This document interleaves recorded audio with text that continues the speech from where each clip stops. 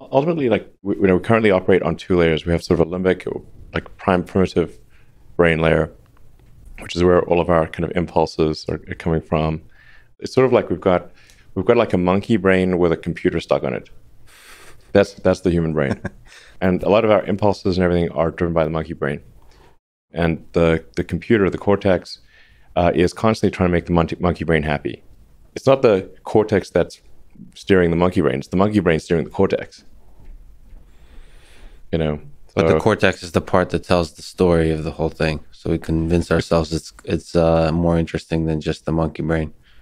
The cortex is like what we call like human intelligence. You know, so it's like that's like the advanced computer relative to other creatures. Other creatures do not have either.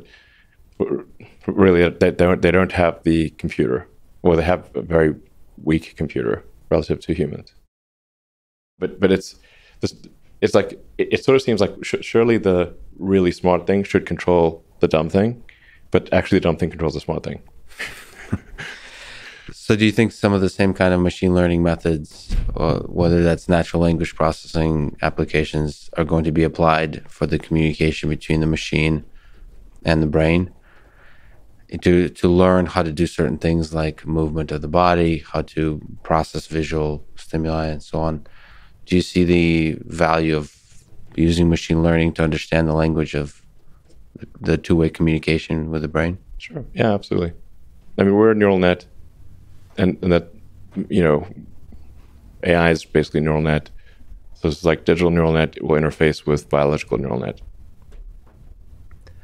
and hopefully bring us along for the ride. You know, but the vast majority of our intelligence will be digital.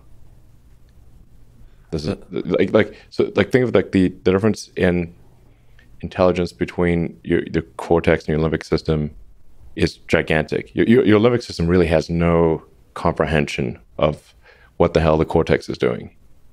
You know, it's just literally hungry, you know, or tired, or angry, or sexy, or something. You know, and then that communicates that impulse to the cortex and tells the cortex to go satisfy that.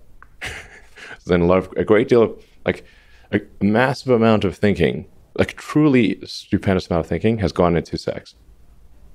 Without purpose, without procreation,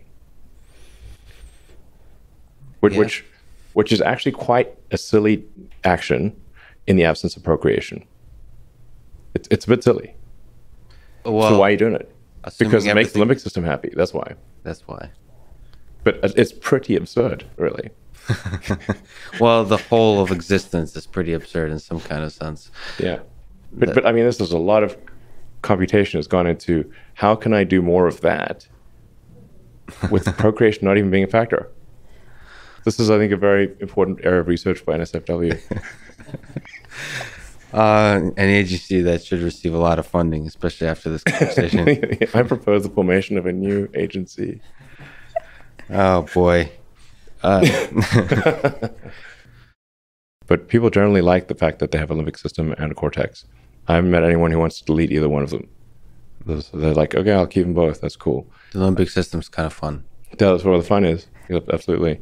And then people generally don't lose the cortex either. Right, so they like having the cortex and the limbic system. Yeah. And then there's a tertiary layer, which will be digital superintelligence. And I think there's room for optimism, given that the cortex, the cortex is very intelligent and the limbic system is not, and yet they work together well. Perhaps there can be a tertiary layer where digital superintelligence lies, and that will be vastly more intelligent than the cortex, but still coexist peacefully and in a benign manner with the cortex and limbic system.